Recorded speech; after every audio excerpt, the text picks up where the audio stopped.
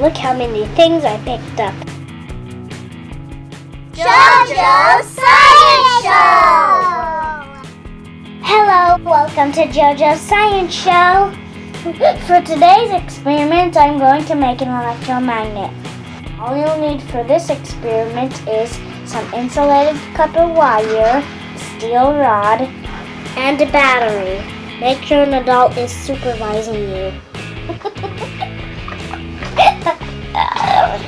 See, this rod is not a magnet.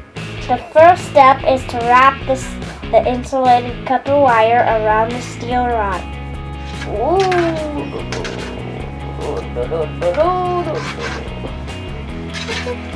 Now I have it wrapped around the rod.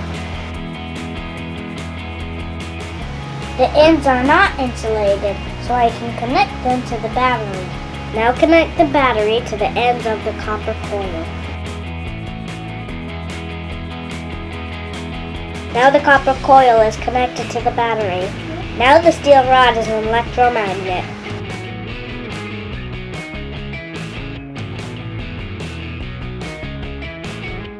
Isn't that cool that it can pick up another bolt?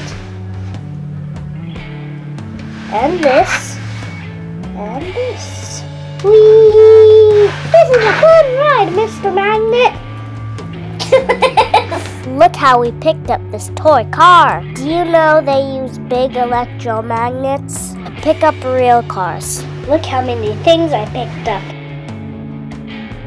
Here's my friend Eli the Electron, and he's going to show you how electromagnets work.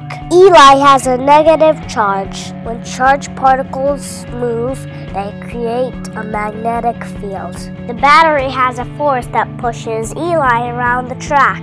When Eli moves around the copper coil, he magnetizes the steel rod. Now that the steel rod is magnetized, it attracts the paper clips. Did you know the Earth has liquid inside of it? This liquid has charged particles in it. When these charged particles move, it gives the Earth a magnetic field. Do you see the magnetic field around the Earth? Do you know that our Milky Way galaxy has a magnetic field because of all the moving charges in space? You just learned how to make your own electromagnet.